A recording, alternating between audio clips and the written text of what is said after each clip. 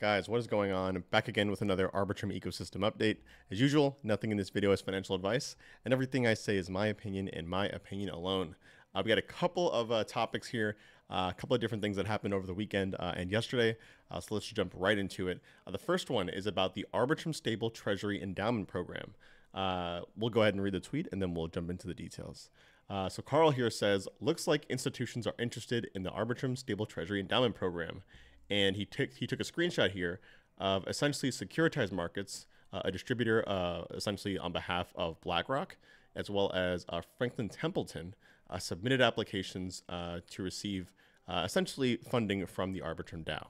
So for those of you who don't know, STEP, or the Stable Treasury Endowment Program, is essentially, and I'll read it verbatim here, a framework aiming to support the RWA ecosystem on Arbitrum by diversifying 35 million ARB from the Treasury into stable and liquid UST bills or money market instruments, earning a rate of return roughly equivalent to US Treasuries or essentially stable real-world assets. So pretty exciting stuff. Very, I would say, like kind of big brain for the folks who aren't really into traditional finance or DeFi, frankly. I'm actually not that huge in traditional finance, so I kind of had to, reassess kind of what I was going to say before I even started this video here.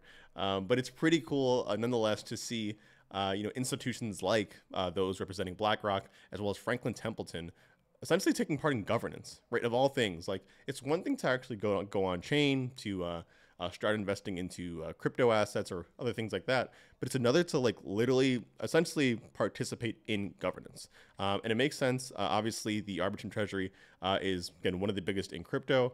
And in this case, I think it was, who was it? I think it was, let me make sure. I think it was Devancha actually here who led the Stable Treasury Endowment Program. It's because of individuals like that we are able to get essentially institutions to come on chain and say, hey, you know what, like we want to participate in this. We want to, be part of, essentially they're now part of the DAO, for better or for worse on their end. And they're contributing to the space. Obviously, of course, it works in their favor because they will be receiving funds in this case, I guess, assuming their application does go through. But nonetheless, it's really, really cool to see these guys, the institutions, being part of governance. I think to me, that's like the biggest kind of call out here. Institutions are being part of governance. That's insane. Absolutely insane. So shout out to Carl for the tweet there, and look forward to seeing STEP officially go live. All right, I put out a tweet here earlier yesterday, I think it was, and I said, if you're building something on Arbitrum within the following categories: gaming, dev tooling, new protocol ideas, education, community, events, and growth, you may be eligible to apply for up to a $50,000 grant from this DAO-led grant program. And I pointed to, and this is funny enough, another DAO-led program, essentially a grant program led by Questbook. Now, they actually led a similar program to this a couple of months ago, and they actually did it with a fourth of the budget. Now they actually have a $4 million budget as approved by the Arbitrum DAO because the last time it went so well. So if you are actually plan on deploying on Arbitrum or already are on Arbitrum, and you're looking for some funding, and of course your project fits within this kind of scope that I mentioned here, make sure to take a look and apply if it makes sense. Again, I'll always say that DAO-led initiatives to me are definitely the coolest. There is a little bit of criticism I think I've seen lately on the TL that the DAO is spending too much money. To me, that's, frankly, I brought it up, but that's definitely a conversation for another day if you ask me. But it's just funny because I remember in the beginning, people were saying that DAO isn't spending anything, and now they're spending too much. So, it may be one of those scenarios where, it's impossible to get, it right every time. But at the very least, hopefully this funding does go to builders who need the money and are looking to build and, essentially see their ideas and protocols come to life on Arbitrum. We have a tweet here today by DeFi Minty. This is a really cool one, and I'll get into it why. I'm not going to read the entire thing, but I'll read the TLDR of it. Minty says, I've always been a fan of Arbitrum, but there are 3 developments that make it stand out. One is the layer 3 implementation, talking about Arbitrum Orbit.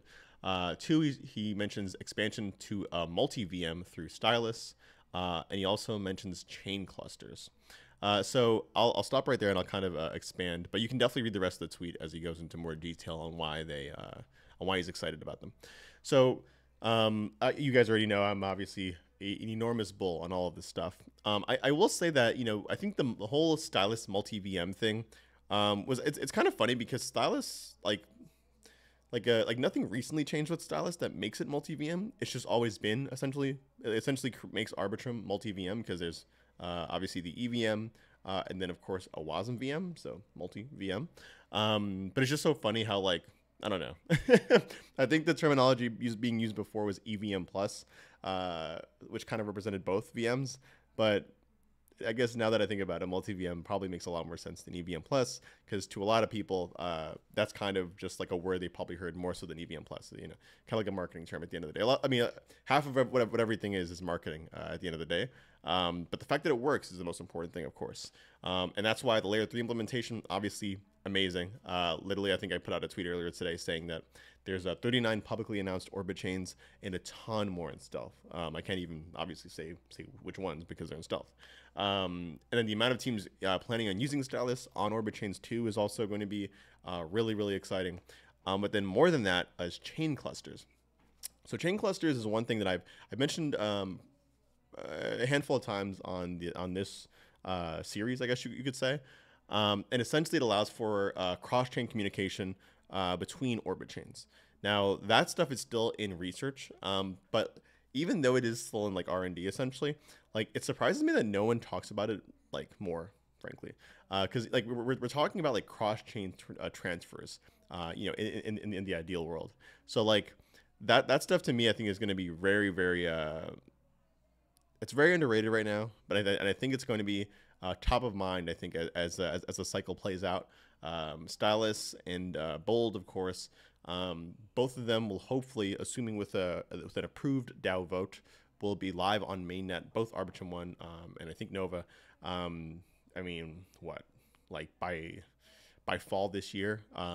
Frankly, I think fall is actually even shooting it out way longer than it actually will take, assuming it passes through the DAO. So if you ask me, both of those developments are going to be insane. Alone, chain clusters, and anything else essentially that comes out is just icing on the cake.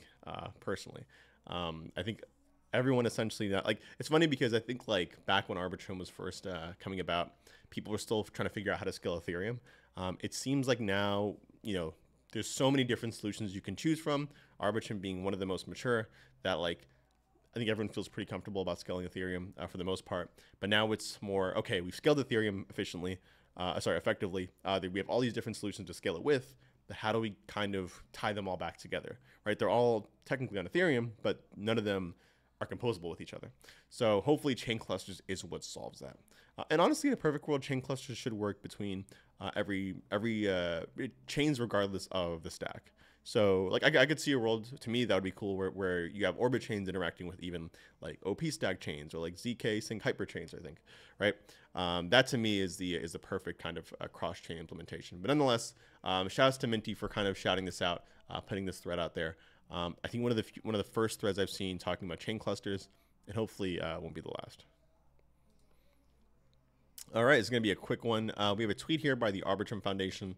They said here that the Arbitrum Security Council election for Cohort 2 has officially concluded. And essentially here, the newly elected members for the Arbitrum Security Council, which is actually comprised of 12 people, is now Bartek, Fred, Zelik, Sartora, Yoav, and Open Zeppelin. So these are the 6 new members of the cohort out of the 12. I will say one thing that's pretty cool is that that I actually didn't realize until recently is that these 3 are companies, literally, literally companies. And then these 3 is Ethereum, L2Beat, and Arbitrum. So it's pretty funny how like you almost have like a perfect mix, I think, of a cohort, I guess you could say. And this is also the first time. It's only the second election, but I think it's also the first time that companies were able to apply here as well. So it makes sense that I guess a couple of them got through here. But nonetheless, shouts to these guys, and yeah, looking forward to I don't know, see you guys council the security of the council. I don't know, terrible. Let's keep moving. All right, we have a tweet here by the Arbitrum Foundation again. They say, get ready, bug bounty hunters. The bold audit competition is here. Starting May 10th, we're hosting a 17-day competition with $300,000 in prizes. Help audit bold and win your share of the pie. So as it says here, bold is essentially undergoing an audit competition. For those of you who don't know, bold is essentially permissionless validation for Arbitrum chains. This is essentially going to bring Arbitrum 1 in particular one step closer to being stage 2. That gets the holy grail of Ethereum layer 2 decentralization. And most likely, if you ask me, most likely going to be the first protocol to do it. Bold is actually scheduled, as I said, to hit mainnet, to be, I should say, ready for mainnet later this year. So let's see. Frankly, again, to me, like audit competitions are pretty dope, and definitely really key actually to making sure like core infrastructure like this is actually secure. Getting audits internally is one thing, but opening it up to the community and allowing them to essentially try to break it is definitely another way to go about making sure I guess your infrastructure is rock solid. So shout out to the foundation for doing that. All right, here we have a tweet by Index Co-op or Index Coop. They say DPI and MVI are coming to Arbitrum, and they just you can bridge now. It's kind of funny because I think they might have actually announced this a little while ago.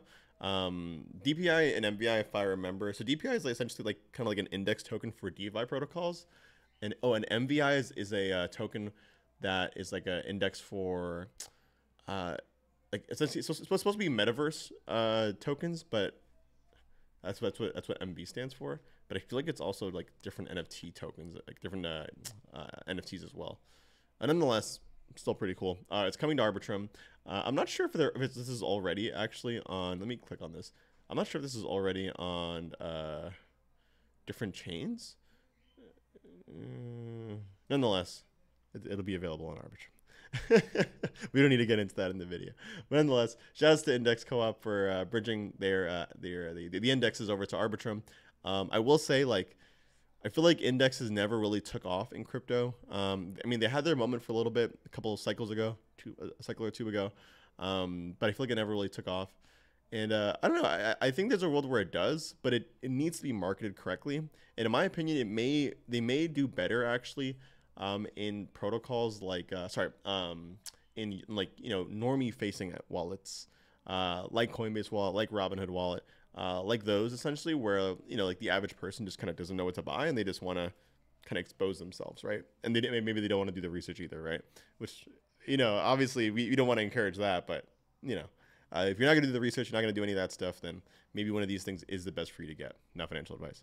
So looking forward to this being available on Arbitrum. Shouts to Index for making the leap. And I think I'm going to end it off here. Did I have something else here? No, that was it. Yeah, so I'm going to end it off here. I tweeted out here the other day, Hieroglyphs is off to an incredible start with multiple blocks having been proposed by participating validators. Looking forward to user comprehension getting higher and the team implementing a way for users to get involved beyond running their own validator. So Hieroglyphs is a doozy. This is one thing that I've been wanting to make a video on for a little bit. I'm holding off just because I want to make sure I understand it completely before creating a video. But I do run my own validator, and I am trying to participate in the Hieroglyph protocol. So once I am essentially getting badges from the Hieroglyph protocol, which is essentially a token that you can get from participating, then I probably make the video because frankly I didn't realize that I was actually doing it wrong for the first 2-3 days. And I realized it like yesterday, and I'm like, oh my god, this entire time I thought I was collecting badges and then I haven't been getting anything. So we'll see what happens. It's funny because like this is the kind of stuff that like got me interested into crypto in the first place. Like the technical stuff that like you kind of have to figure out and kind of collaborate with people to understand like how to do what and what makes the most sense. This is definitely on another level though, for sure. Like it's called Hieroglyphs for a reason because the entire thing might as well be hieroglyphs to most people. But if you take the time to understand it and if you've run your own validator before, it's actually pretty straightforward, to be honest with you. But yeah, if you're like just someone trying to speculate, buy the NFT and figure out what's going on, then it's probably going to be a little bit hard. I'm not going to lie. So hopefully a video will come out soon on that. Yeah, like I said, I just want to make sure I know what I'm talking about before actually releasing it. But guys, that being said, I appreciate everyone for watching. That was a long one. But yeah, I'll catch you guys in the next one. All right, peace.